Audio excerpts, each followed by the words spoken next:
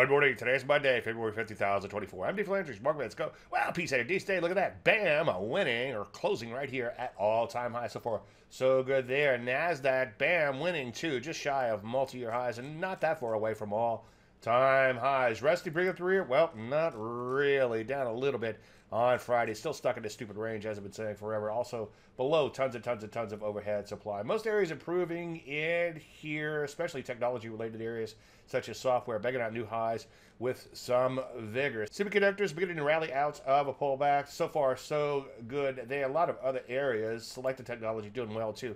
Here's cloud computing. Retail doing well. Look at that. Banging out new highs with vigor. Take a look at uranium. Bam, winning right here at all-time highs, at least for the spot ETF. So what do we do? Well, in light of this continued strength, seeing look to get long. Right now, I'm not seeing a whole lot of setup, so that's because the methodology requires a pullback. So with a pullback, we should see a plethora of setups. So get ready once again. Any questions? As usual, Dave at DaveLandry.com. I'm Dave Landry, and you start the market in a minute.